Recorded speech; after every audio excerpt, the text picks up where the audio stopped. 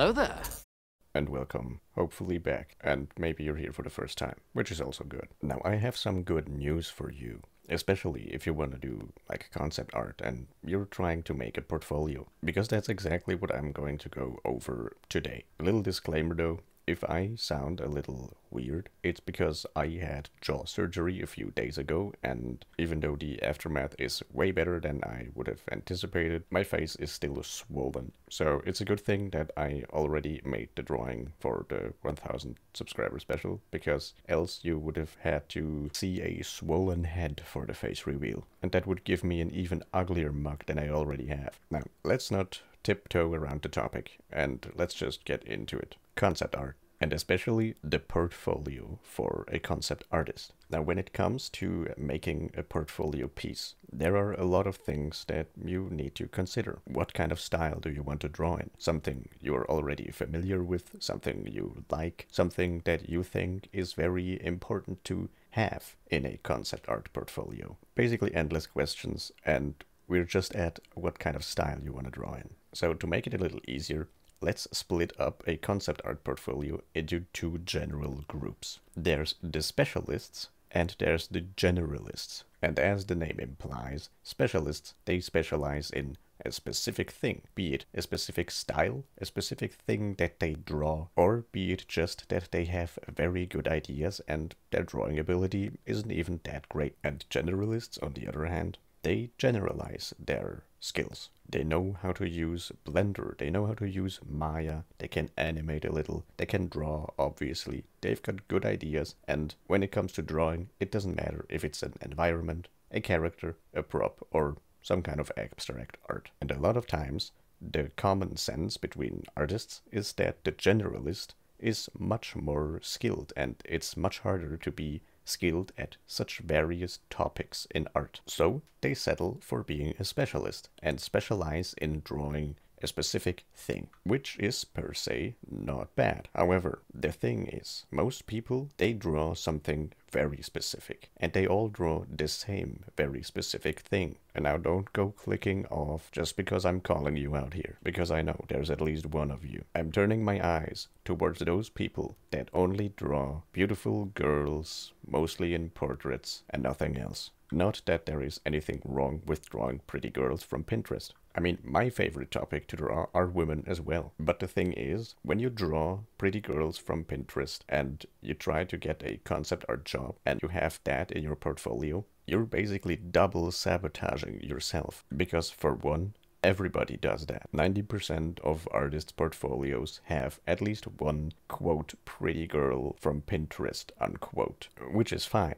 if you have a lot of other stuff as well, because if everybody has that, then it doesn't really stand out anymore. And the second thing you're sabotaging yourself with is that this piece takes up space in your portfolio. And of course you can say, in ArtStation, you can have a portfolio as big as 1,000 pieces. But if you're trying to get hired at some kind of company, let's say you want to go to Ubisoft, for whatever reason that would be, and the art director scrolls through your portfolio, he's not going to click on anything. They will scroll through it and see, do you have the right things? Can you draw? Is that the right style? And that's it. Most portfolio reviews of about 50 artworks only take about 2 to 3 minutes, and cluttering up space in that portfolio with something that these art directors or the people that should hire you don't even want to see is pretty bad. Because even though these drawings can show that you really have a good grasp on structure and human anatomy, they are not what you will be doing when you're hired. And that's the second part where you sabotage yourself. You basically show them a picture that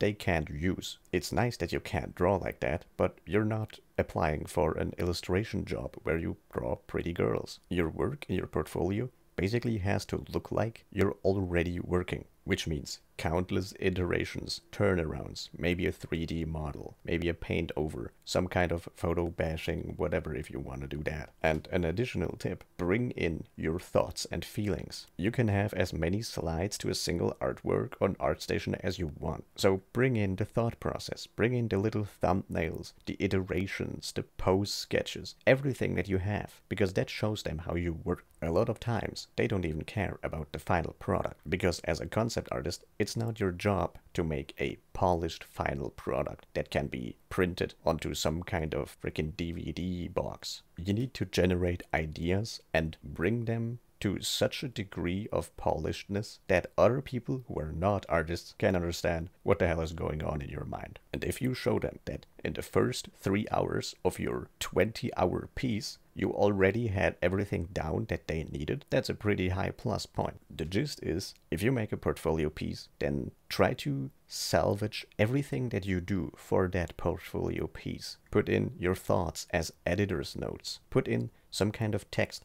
so they have context to what you drew. Hell, you can even drop an entire lore book at the end of your drawings. So if they think it's pretty cool, or if somebody else thinks it's pretty cool, they can read through it and they see, wow, this guy actually thought about what he was doing. Now enough with what do you put into your portfolio. And let's start with how well do you need to draw in order to make a portfolio piece. And the answer to that is pretty tricky. I know of some people, they work for giant games, for AAA titles, everything like that. And their fundamental drawing skills, they're good, but they're obviously not true masters. And other people, they are really, truly a master of the art. They can do whatever they want. They have just gotten the fundamentals into their DNA. And those people haven't even had a single job. And what separates those people is how they present their work and how they present their skills. If you're good with your fundamentals, but you're obviously not a true master, then it's crucial to present your work the right way. Don't try to make it look super professional. Don't try to make it look like you're a true master. Everybody has flaws and everybody gets better over time. If you show in your portfolio that you are skilled enough to do what you need to do and you have fun with it, and you can just sit down and generate ideas and iterate on them for countless of hours, that's more than enough for the studio to want to hire you, even if your basic drawing skills are not the best there are. So your fundamentals and basic drawing skills, they should have a certain threshold. You need to be able to draw basically anything, but you can draw it from reference and you can take your time. If you can't do all that, then why not start to make a portfolio piece? Nobody cares if the end result of all these drawings together took you 5 hours or 50. Heck, a very good example is, at the moment, I am coming up with a new portfolio project. A very big one where I create an entire world. And with creating an entire world, there comes a lot of work. And obviously, there's a lot of work in drawing and creativity as that. However, there's also a significant amount of lore work, because every world has history. Every world has a map with locations, points of interests, different nations, and just overall geography. In some worlds, the rules of nature are completely bent and upside down. Other worlds, they don't have the same physics as we do. These are all things that you need to establish in order to create a coherent product that makes sense in the end. So you may have a lot of work that is not drawing related. That's just related to the history and the lore of your characters and world. You basically create yourself a cheat sheet for what you can and can't do. Including something like that in a portfolio is very important, because it shows that you can work off of a design brief, even if you made the design brief yourself. The fact has always been, and will still remain, that a portfolio piece is a lot of work, a lot of drawing work, and a lot of thinking work. And successfully showing what you've done in a professional manner is the key to a good portfolio. And the last tip that I have, which is a fairly short one, is that you should cater your portfolio to whatever kind of industry you are trying to get into. If you have 500 pieces that could be considered portfolio work, then just pick out the 20 to 30 best ones that match to whatever you're trying to get into. You can be the best cartoonist there is and apply for a job at Riot Games, and they would put you down because that's not what they need. And on the other hand, you could be the best realism painter the world has ever seen, the second coming of Leonardo DiCaprio. And if you apply to something like Nickelodeon, which makes basically only cartoons these days, they will probably not hire you as well. So if you have the luxury of choosing which pieces you want to show the people that you want to show them, then choose pieces that they can actually work with.